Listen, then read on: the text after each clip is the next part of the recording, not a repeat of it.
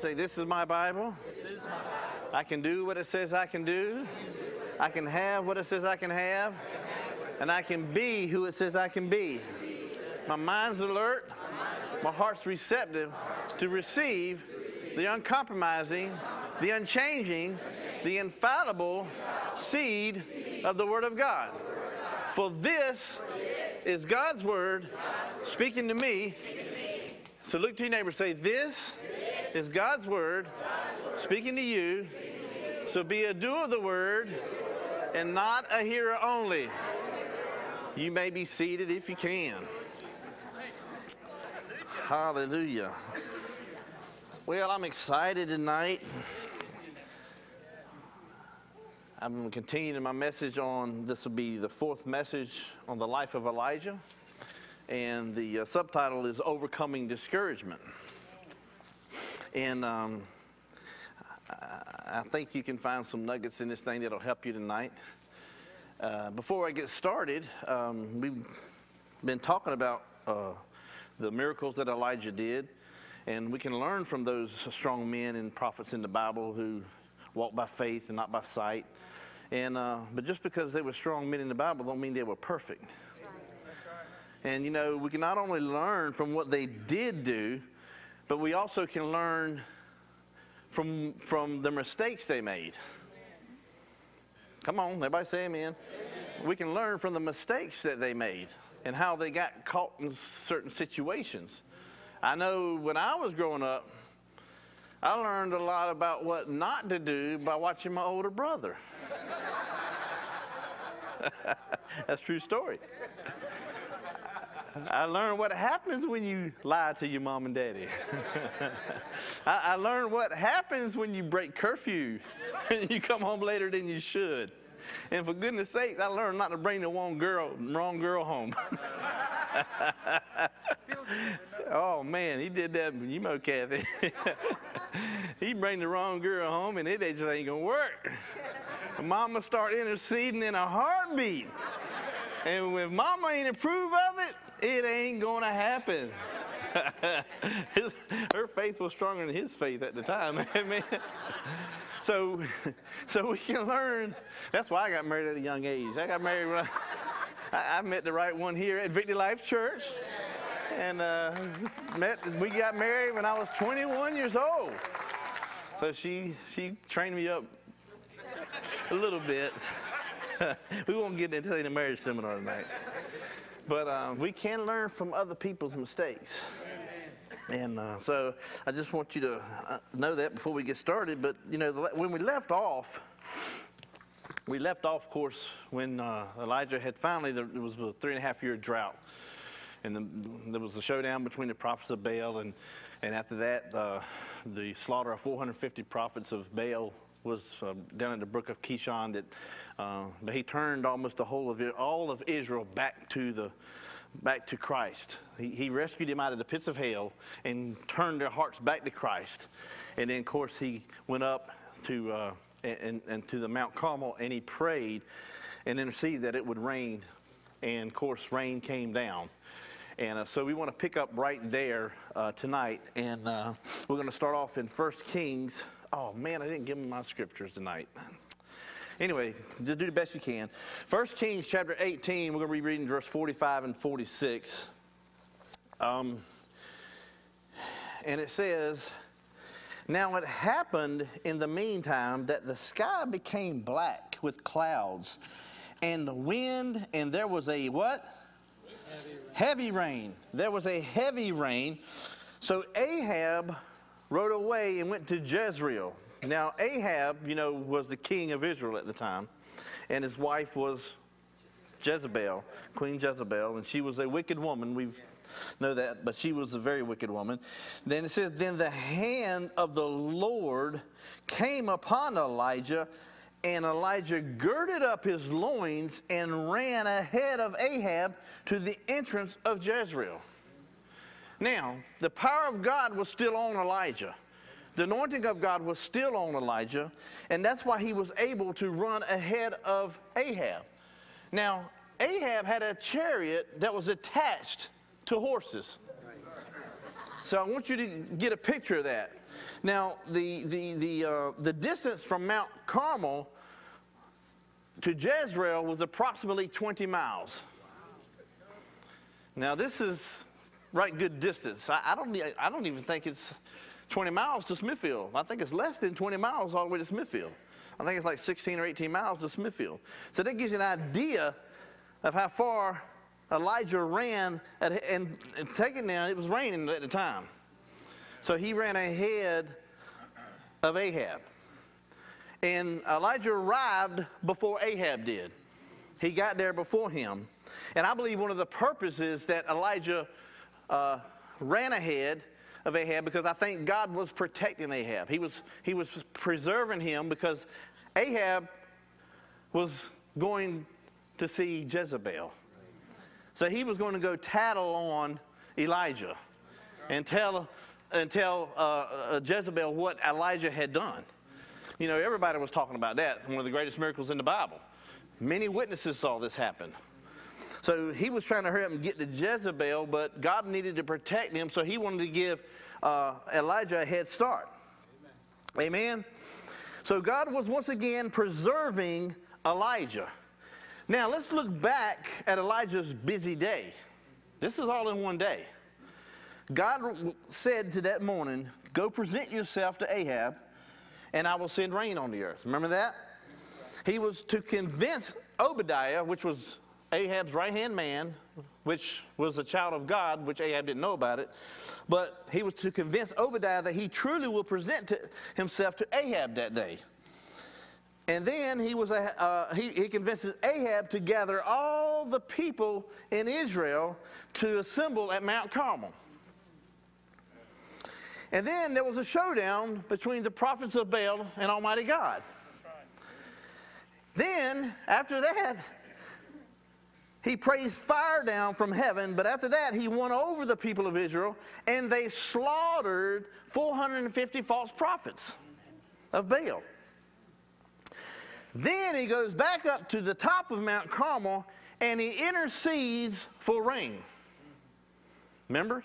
He sent a servant out there 7 times, and finally the 7th time he saw the cloud the size of a man's hand, and it started to rain. See, Elijah had to be tired. I mean, that showdown with the prophets of Baal was hours. That was an all-day event.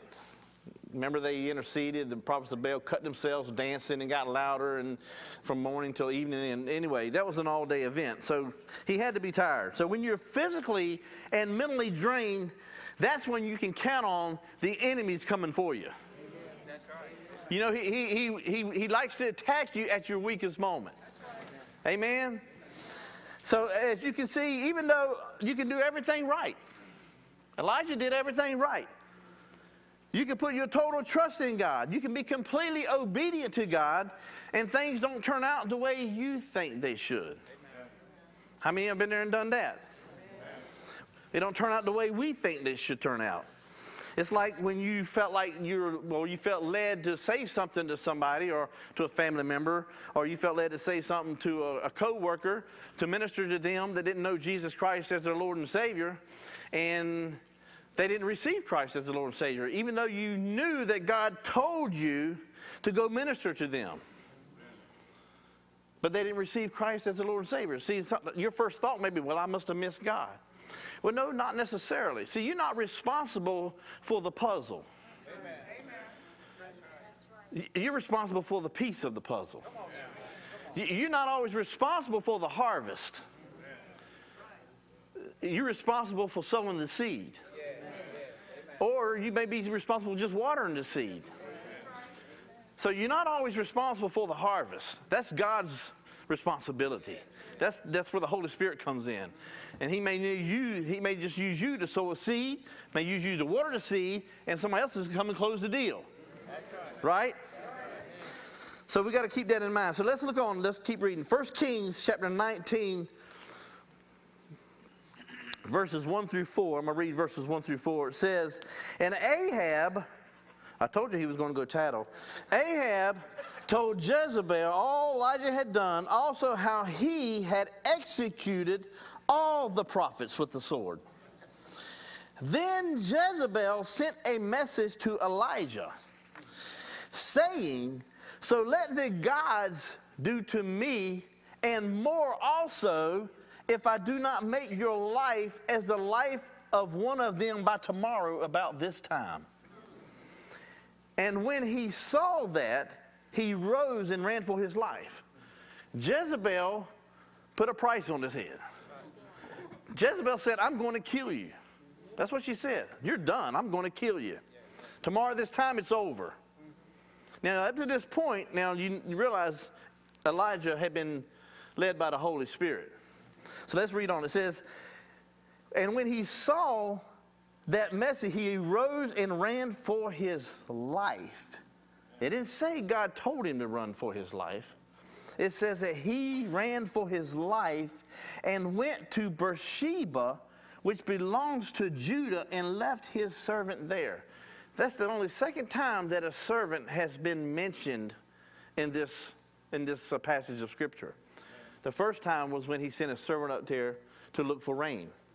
Now, there's no other mentioning of a servant. So I don't know if he picked up a servant at the showdown with the prophets of Baal, or he had a servant all along. We don't know that.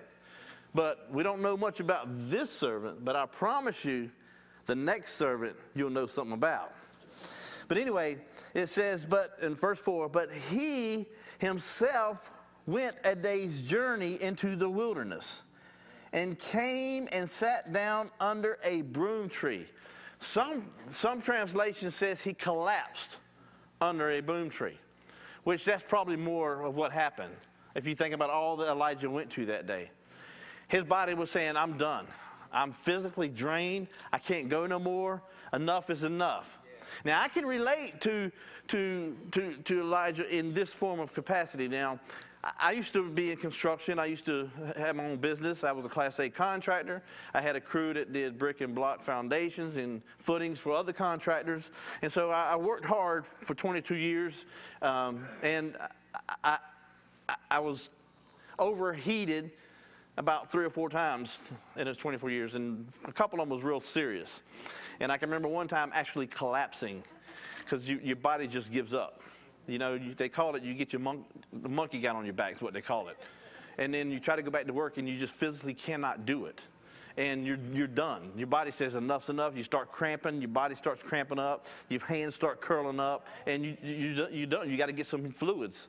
And even though I was drinking fluids throughout the whole day, when it's up 100 degrees, over 95 degrees and 100 degrees, you can't stay hydrated. You just can't do it when you're working hard, you know, when you're outside working. So I can see how his body has just collapsed and say, I'm done, enough's enough. And of course, we know that's when the devil wants to attack you at that moment because you don't have the strength to do anything. You don't feel like praying, you don't feel like praising, you don't feel like worshiping, you're completely dehydrated and done. So it says here, but he himself went a day's journey to the wilderness, sat under a broom tree, and he prayed that he might die. Elijah prayed that he might die and said, it is enough now, Lord, take my life, for I am no better than my fathers. Now that's pretty amazing, isn't it? That all that Elijah had done for God, he's saying, I'm done, enough's enough. But here we see the human side of Elijah. He was just like us. He was a man. We see the human side of Elijah. Up to this point, he has been operating out of faith. Now, he's operating out of what? Fear. He was operating out of fear now. Maybe he was assuming that Ahab and Jezebel would see their corruption for what it was and repent and turn their life back over to Christ. That's probably what he was thinking. That would have been a reasonable assumption, right? But that didn't happen. A lot of times, things don't turn out quite the way we think they should. And one thing you will never be able to control is how people respond. See, Elijah thought he could turn Jezebel and Ahab around for the glory of God. So he wasn't focusing on that. He was focusing on what he couldn't do instead of what he could do or what he had done. Amen? So it says here, let me say this. 2 things I live by, or I keep in the back of my mind. Number 1, Don't worry about things you have no control over. That help me out throughout the years. I don't worry about things I had no control over. Number 2, I never let people surprise me. That's easier said than done because people still end up surprising you. But never let people surprise you. But Elijah was surprised at Ahab and Jezebel's response. Jezebel made an oath to kill Elijah. But her oath didn't mean nothing because it was made at her word. See, when Elijah made an oath, he made an oath by God's word. But Jezebel made an oath at her word. Now, when she said she was going to kill Elijah, God was up there saying, that ain't never going to happen. She made a public confession that Elijah was going to be killed the next day. Well, Elijah wasn't killed the next day. He wasn't killed the next week. He wasn't killed the next month. He never was killed. Elijah was taken up in the rapture in the glory of God. The chariots came down from heaven and swooped him up right in front of Elisha and 50 other witnesses. So God wanted to make sure Jezebel got no credit for taking Elijah out. Amen? So she had no, but see, she truly was an evil woman, but she had no power and no authority over Elijah. Because Elijah was chosen by God. And when you're chosen by God, he's going to protect you. He's going to make sure that you're protected as a child of God. Amen? So Elijah here was chosen by God, and Elijah's purpose wasn't fulfilled yet. He still had work to do. Now it says here in 2 Timothy 1:7, it says, for God, you know this scripture, read it with me, for God has not given us a spirit of fear, but of power and of love and a sound mind. Now we see here Elijah was operating in the spirit of fear. Right? He was operating in the spirit. He felt powerless. He was running for his life. He was in the wilderness. He was hiding out. He was by himself. He wanted to die. He prayed that he would die. So he was powerless, and he wasn't operating in a sound mind. He was operating in basically a tormented mind. He was discouraged. Discouragement has truly set in. Right? Now, discouragement, if you look at the root word, of course, from discouragement, the root word is courage. But when you add the prefix dis, D-I-S, that means the opposite of. Right. So discouragement is the opposite of courage, right? And when we're discouraged, that means we've lost the motivation to press forward, or we've lost the motivation to keep going when we're discouraged. Now, how can I say this? Discouragement, or let me say it this way. There's no prejudice in discouragement. In other words, it doesn't matter if you're a high-profile Christian like Elijah was. It doesn't matter if you're a pastor or a teacher. It doesn't matter if you're a praise and worship leader or if you're on a praise and worship team.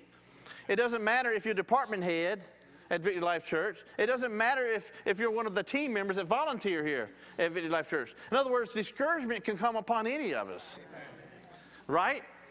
So that's what I mean by it's not prejudice. Discouragement doesn't matter who you are.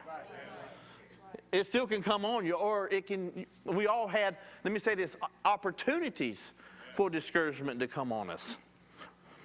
Are you with me tonight? Yes. Now let's keep going. But I tell you what, let's go to Psalms 42:5, and let's see how David talks about discouragement and what we should do. I didn't have this in tight in my notes, so all right, 42:5 says this. David's writing, says, "Why are you cast down, O my soul? And why are you disquieted within me?" In other words, why are you discouraged? That's what he's saying. And then he answers it. He says, "Hope in God, for I shall yet" what? Praise him for the help of his counsels. He is our divine helper. When we feel that discouragement coming on, that should be like a warning light to us to say, uh-oh, I can feel it coming on. I got to do something here. You can't just settle into that mode, right? So when you're in discouragement, you think, the mountain's too high. Or you might think the valley's too dark. Or you may be stuck in a rut. You know, even in marriages, sometimes you get discouraged how things are in marriage. And you're stuck in a rut. And I know I've got a four-wheel drive pickup truck. So when I get stuck in a rut, I just put it in four-wheel drive. And the light comes on, lets me know, hey, you're in four-wheel drive. And the front end kicks in, and it'll pull me right out. See, so I suggest when you're battling discouragement or discouragement's coming on you, you got to change gears. You got to shift gears. In other words, you put a P up there and put it in praise. You got to switch gears. A lot of times in life, that'll help us get out of anything. When you don't know what to do, we just shift gears, start praising God. We start praising and worshiping. You ain't going to feel like it, especially when discouragement has tried to set in because of the life situations, circumstances, your spouse ain't acting right, you know. You just shift gears, right? That didn't go over too well. Come on, church. All right, let's go. Let's keep reading. 1 Kings 19, 5 through 10. All right, Pastor Jason, I need some encouragement tonight. I need you to pump me up. 1 Kings 19, chapter 5 and 10. It says, then as he lay and slept under a broom tree. Now remember, by this time Elijah was completely exhausted, right? So an angel touched him. Suddenly, an angel touched him. I told you God would protect you. An angel touched him and said to him, arise and eat. Now you noticed here that God was meeting his physical needs first. He was meeting his physical needs first because he couldn't function without getting some energy put back into him. He was completely drained. So let's look at this. Then he looked, and there beside his head was a cake baked on coals and a jar of water. Man, I bet that tasted good, didn't it? He probably hadn't eaten all day. He probably fasted up to that point. Yeah, so he ate and drank, and he lay down again. So his body needed rest. It needed food and water. And then look at verse 7. And the angel of the Lord came back the second time. After he probably had plenty of sleep. He came back the second time and touched him and said, arise and eat again, because the journey is too great for you. So the angel was motivating him here and said, you're not done yet. In other words, you're not finished. God is not going to answer the prayer that he's going to kill you. You're not going to die. Even though he prayed to die, God didn't answer that prayer, right? He knew it wasn't his best interest for him to die. So he arose and ate and drank and went in the strength of that food 40 days and 40 nights as far as Horeb, which is the same as Mount Sinai, which that's where Moses got the commandments from, the mountain of God. So I'm thinking, this is just me thinking, that he's looking to get close to the Father. He's looking to go in the presence of God. So now God didn't tell him to go here. He didn't, nowhere it says that God spoke to him and told him to go here, right? So let's look on in verse 9. And there he went into a cave and spent the night in that place. And behold, the word of the Lord came to him. This is the first time the word of the Lord came to him after that showdown with the prophets of Baal. What are you doing here, Elijah? And listen to what Elijah said. So he said, I have been very zealous for the Lord God of hosts. Zealous means filled with or inspired by intense enthusiasm, devoted to, or being diligent. So what he was saying, Elijah was saying, God, I've been devoted to you. I've done what you told me to do. I've been obedient to your word. I've done exactly what you said do. And look what else he says. For the children, this is Elijah saying, for the children of Israel have forsaken your covenant, torn down your altars, and killed your prophets with the sword, which that's what Jezebel did. But Obadiah saved 100 of those. Remember that?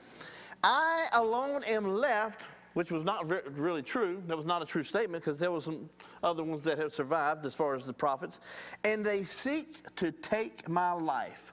So here we get a glimpse into the mindset of Elijah. So he chose to focus on the negative. So when you focus on the wrong thing, it can lead you into discouragement. See, Elijah, look at what he did do. He raised a widowed son back to life. He prayed that the rain would stop. Then he prayed again that the rain would start back. He resurrected thousands of Israelites out of the pits of hell, got them repented back, focused on Jesus Christ as their Lord and Savior. But he didn't focus on that. He focused on Israel, forsake your covenant, torn down your altars, killed your prophets with a sword, and they seek to take my life. That's where his mindset was. And sometimes we can focus on the wrong thing, and that'll keep discouragement coming, right? So let's look at this. In other words, I have done everything, and I said I've done everything I could do. I have done the best that I can do, and they still seek to take my life. Elijah was a targeted man, no doubt. And Satan was looking for revenge. Satan was looking for revenge. The enemy had suffered, Satan had suffered a huge defeat at the prophets of Baal at Mount Sinai. Mount Carmel. He had suffered a huge defeat at Mount Carmel. So the enemy was looking for revenge. So I believe that when the moment that he killed all those false prophets, that Satan was looking to kill Elijah. And he had an instrument, which was Jezebel. But that is his nature, right? Satan comes to kill, steal, and destroy. But thank God he comes to bring life and to bring it more abundantly. Right? But then let me say this. There is a difference between testing and temptation. There's a difference between testing and temptation. Temptation comes from your own lust and desires. Temptation comes from your fleshly wants. It comes from your own lust and desire. Look at James chapter 1. I'm going to give you time to turn there because I want you to see it. James chapter 1, verses 12 through 15. In James chapter 1, starting with verse 12, it says, "Blessed is the man who endures" what? Temptation. For when he has been approved, he will receive the crown of life which the Lord has promised to those who love him. Let no one say when he is tempted, I am tempted by God. For God cannot be tempted by evil, nor does he himself tempt anyone. God doesn't tempt you. The devil may be a part of tempting you, but you're tempted when you give in to your own fleshly desires. But each one is tempted when he is drawn away by his own desires and enticed.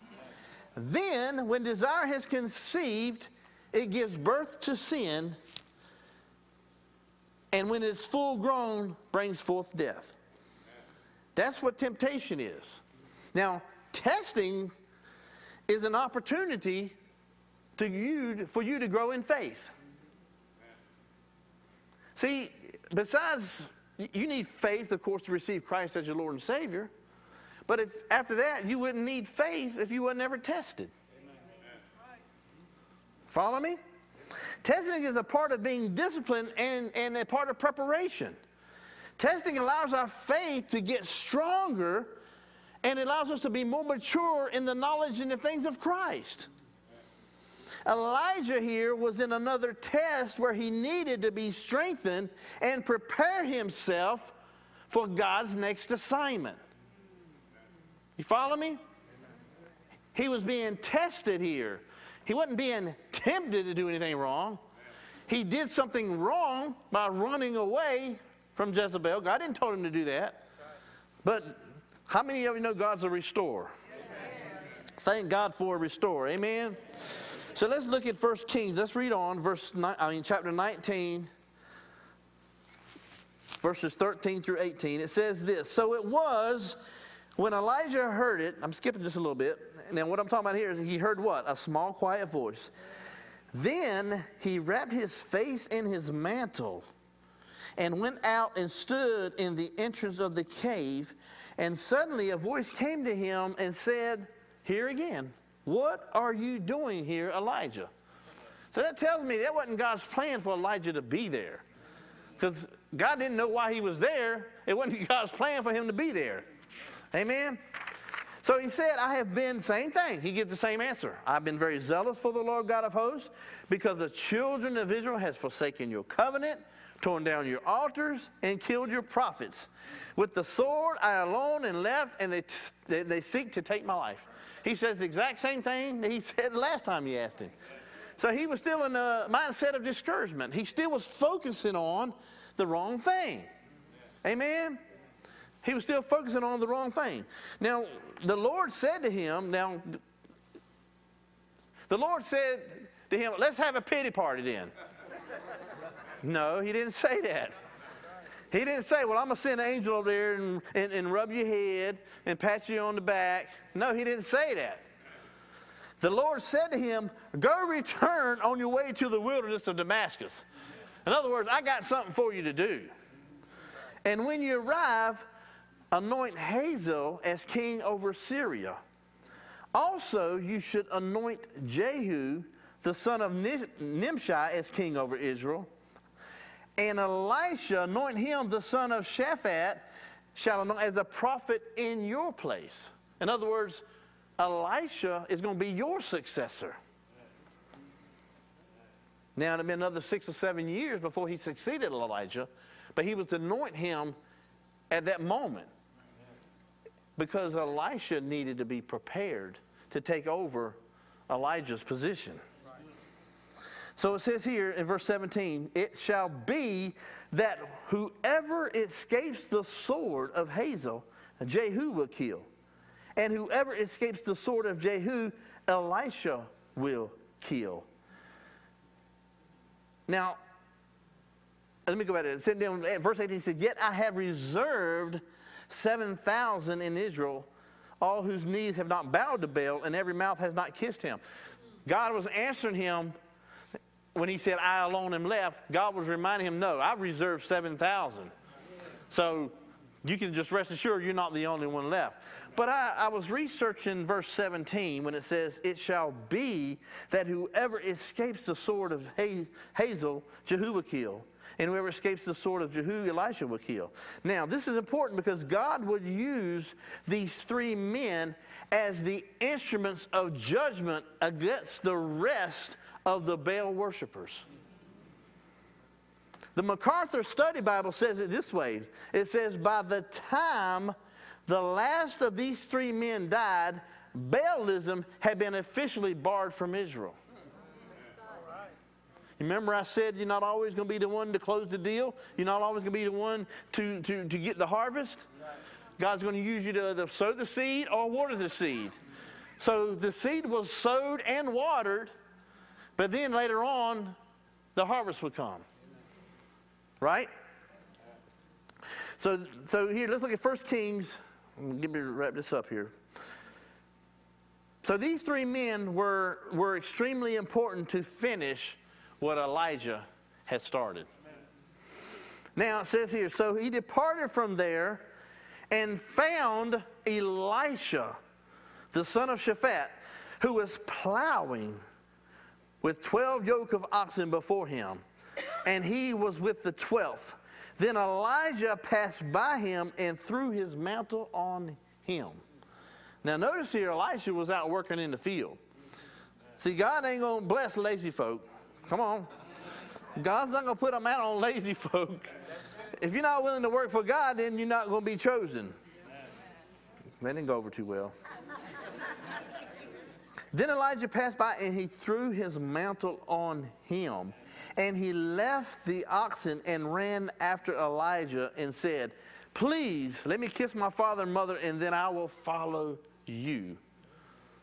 And he said to him, go back again, for what have I done to you? So Elisha turned back from him and took a yoke of oxen and slaughtered them and boiled their flesh using the oxen's equipment and gave it to the people, and they ate. Then he arose and followed Elijah and became his servant. Now I'm going to pick up right there next time, but I want you to see something here. I'm going to fast forward a little bit. When Elijah went to Beersheba, the servant he had then says, you stay here, I'm going on to the wilderness. And the servant obeyed him. But there's going to be times now, I think it's 3 times, Elijah tells Elisha, you stay here, you don't go with me. Elisha refused to do that. He refused to leave Elijah's side as a servant to Elijah. And because of, no, I can't get into that. But something happens because of that. Amen? Now let me just, I come across this. It kind of fits in with my message. I just want to read it real quick. This says, if the game goes into overtime, God always wins. I got time to read this real quick. In the spring of 2018, the Baylor Bears men's basketball team was scrapping for every game in hopes of making the big dance, the NCAA. In one important matchup, the Bears led the Texas Longhorns almost the whole game. At the end, the game seemed neatly in hand. I know what the Bears were thinking. They was up by 3 points with just a few seconds. The buzzer will sound and we'll start celebrating. While they were looking forward to the fun bus ride home, Texas inbounded the ball with almost no time left. Suddenly, their guard heaved a miraculous shot, unlikely to go in. As the buzzer sounded, the three-pointer swished to tie the game. Overtime. The Bears thought they'd finished. They thought they'd won, and suddenly they had to gear up for 5 more minutes. The fight hadn't stopped. Ever had a time in life handed you overtime? Elijah did. The mighty prophet of Israel had defeated 450 prophets of Baal at Mount Carmel and proven Yahweh to be the one supreme Lord of all. Then out of nowhere, the pagan queen Jezebel, who had invested a lot in the prophets of Baal, threatened Elijah's life. It's odd. Elijah had seen the fire of God fall. Elijah had experienced God's power and might. Elijah, as much as any man alive in Israel, knew that God was sovereign, but the queen's threat landed with great force in Elijah's soul. Why? It was overtime for Elijah. He had given his all, thought he'd won, and the sudden thought of having to fight another day just seemed like too much to bear. The mighty prophet became discouraged and retreated into the wilderness. He had given up. Overtime comes when you least expect it.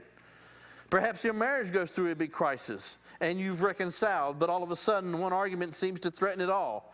Or maybe you're a business owner and you're landed the big contract when all of a sudden a competitor surfaces with a competing bid. Or maybe the chemo treatments are over, but there's a new scan that raises questions, and now new treatment is recommended. Overtime. The Bears didn't beat the Longhorn in overtime last year. They beat them in double overtime. When Elijah went into overtime, God sent an angel to feed him and tell him there was still a great journey ahead to do. If you're in overtime, God will feed and lead you too, and that's the gospel. That is a great God-given journey in front of you. Elijah had defeated 450 prophets at Mount Carmel, proven Yahweh to be the one true God, and established himself as Israel's mighty miracle worker prophet. But when the pagan queen Jezebel threatened him, he ran for his life into despair. How human all the great heroes of God are. To cure his despair, God sent an angel to minister to the prophet. The heavenly messenger touched him and gave him an odd word. Arise and eat. The journey is too great for you. At first, it's hard to see the encouragement in the angel's words. What's so encouraging about reminding a tired prophet that he has a long way still to go. I once heard a seminarian who continually announced, "I will go far in this ministry." His classmates got tired of hearing him say, "I will go far, I will go far, I will go far." Finally, someone asked the confident student, "Why do you say that all the time? Are you arrogant or what?" The seemingly boastful student responded, "I'm just repeating what all my professors told me. If I've heard it once, I've heard it 100 times. They always tell me, 'Son, you have a long way to go.'" He said, if you have a long way to go, that means you're going to go far. The angel didn't encourage the depressed prophet with bumper stickers cliches. Instead, God's messenger strengthened Elijah with deep truth. The truth is, Elijah, you have a long way to go. Your ministry isn't over. You have more miracles to be wrought through you, and the most important task lies ahead. You'll transfer your mantle to Elisha, who will be used for twice as many miracles as you. And as a long road, it's a hard road, but God will be with you. Arise and eat. You have a long way to go. Amen. I thought that would be I thought that would go good with my message, but there's a lot of truth to that. You know, the devil's going to want to keep you in a place of discouragement. Well, like I said, sometimes you just got to change gears. Amen? Amen. Let's all stand. Hallelujah. Sometimes you just got to change gears. So next time you come across someone that's in discouragement, you say, "Hey, man, you got to change gears. You got to switch gears. You got to put it in P. Put it in praise." Hallelujah. Amen.